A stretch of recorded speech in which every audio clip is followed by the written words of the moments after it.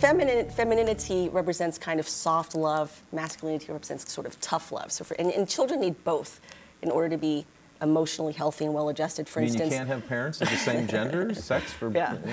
Not so biologically, instance, you can't, mate. The kid will get fed, but... Yeah. So, so let's say, as an example, little 8-year-old Tommy comes up to mom and says, oh, Mom, I drew this picture for you, and trees and building, et cetera. And so mom's going to be like, oh, this is wonderful, I love it, let's put it on the fridge.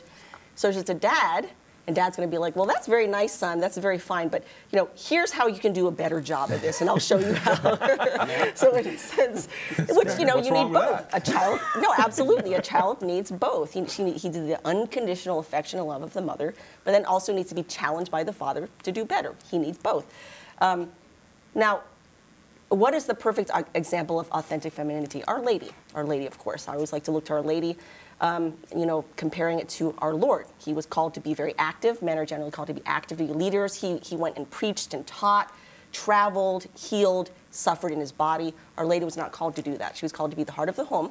She contemplated deeply. She pondered these things in her heart. She united her prayers with our Lord's. She stood at the cross. She was not called to suffer physically in her body. What she was called to do, and this is where I think women excel, is in the gift of compassion.